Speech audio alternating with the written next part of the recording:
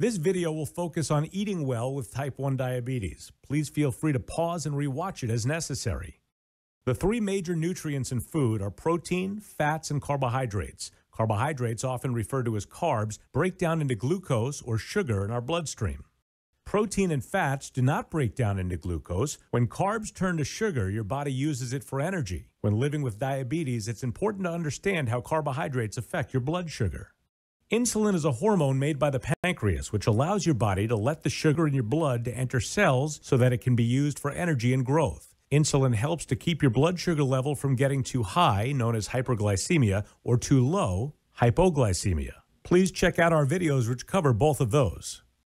Carbohydrates are classified as either simple or complex. Let's take a look at various carbohydrate sources.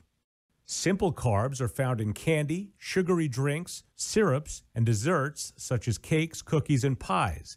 They're made with processed sugars and don't contain vitamins, minerals, or fiber. Simple carbohydrates are absorbed quickly, causing bursts of energy and can lead to spikes in blood sugar levels.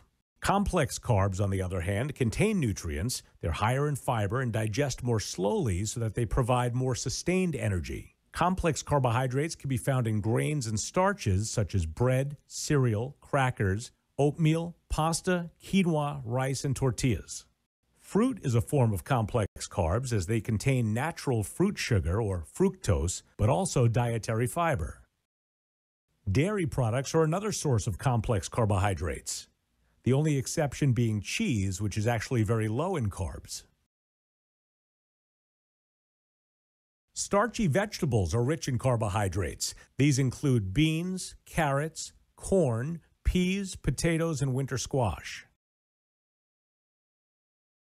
Some food is very low in carbohydrate. We call these free foods. Protein does not contribute to blood sugar and helps to slow down the digestion of an entire meal, even if it includes carbohydrates. Examples of protein foods are beef, cheese, eggs, chicken, seafood, and turkey.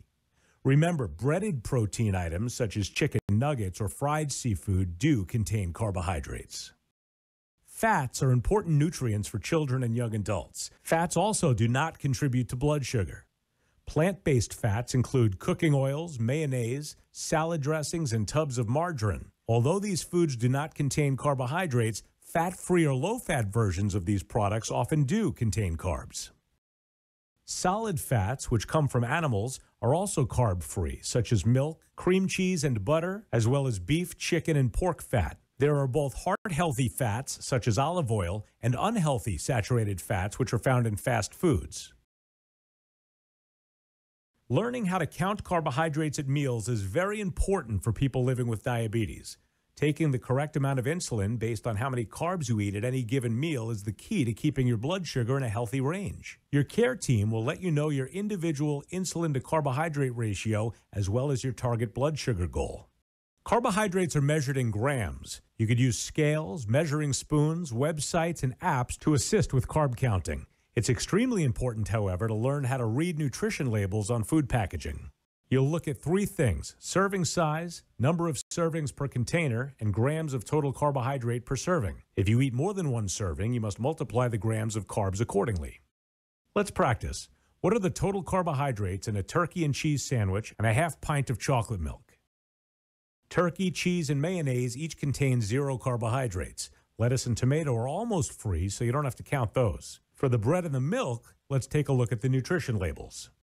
The serving size of the wheat bread is 1 slice, which contains 15 carbs. So since we're having 2 slices for the sandwich, that's 30 carbs. The half pint of chocolate milk contains 24 grams of carbohydrates. So 30 plus 24 makes it 54 total carbs for the meal. There are some pretty good sugar-free products on the market, such as jellies and jam, pudding and jello, gum, syrups, and beverages. Some sugar-free items are not carbohydrate-free, so make sure to read those labels carefully. Sugar-free items are not always a bargain to save grams of carbohydrates. For example, sugar-free Reese's peanut butter cups have more carbohydrates for the same serving than regular Reese's do. Although it says 0 grams of sugar or added sugar, there are still 12 grams of sugar alcohols for every 3 pieces. Anything with less than 5 grams of carbohydrates is considered a heart-healthy free food. Examples include an 8-ounce glass of almond or soy milk, a portion of reduced fat cottage cheese, an egg white omelet with veggies, cheese, and low sodium ham, hard boiled eggs, half cup raspberries or strawberries with a quarter cup of Cool Whip or Ready Whip, a half cup of macadamia nuts or pecans, or quarter cup of peanuts, walnuts, almonds, or sunflower seeds. Here are some more examples of heart-healthy free foods.